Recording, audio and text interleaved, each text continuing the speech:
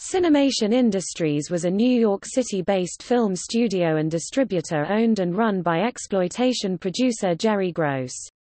Among other films, the company has distributed exploitation films such as Shanty Tramp (1967), Teenage Mother (1967), The Cheerleaders (1973), The Black Six (1974), and The Black Godfather (1974).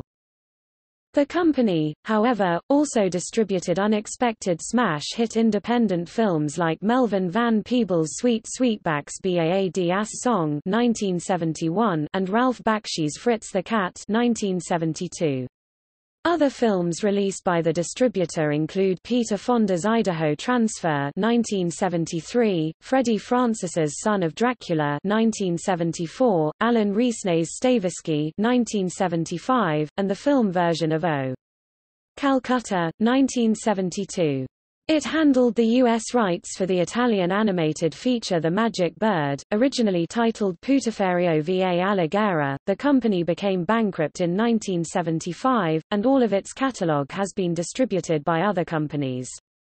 Jerry Gross resurfaced after reportedly working as a clerk at 7-Eleven store a few years later with a new company, the Jerry Gross Organization.